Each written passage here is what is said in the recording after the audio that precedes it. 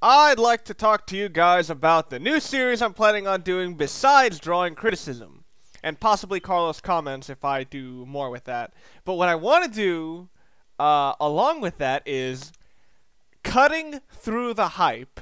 Now, I already know what game I'm going to do first and second, but I want to get your guys' opinions. What game should I review for this series? Now, this is what this series is about. It's about looking at games that everyone loves, that are considered classics, looking at them and finding out, have they really aged well? And are they as good as people say they are? Or do people let their historical importance and their nostalgic importance do all the judgment?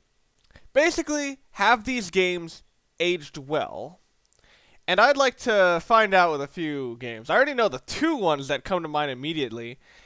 And I'd like to say some rules about this. First of all, the game has to be more than 5 years old.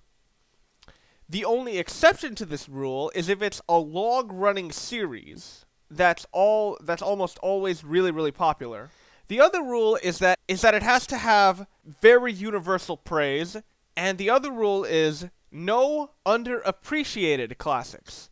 Okay, I'm not interested in bringing down Enemy Zero or Rocket Knight Adventures because I don't want to bring negative attention to that game. I'd prefer to bring positive attention to it because not a lot of people play it. And if you really want to know why I decided to do this, I was kind of getting tired of playing games that I'd seen everybody recommend and at the end going, I am disappointed in this game.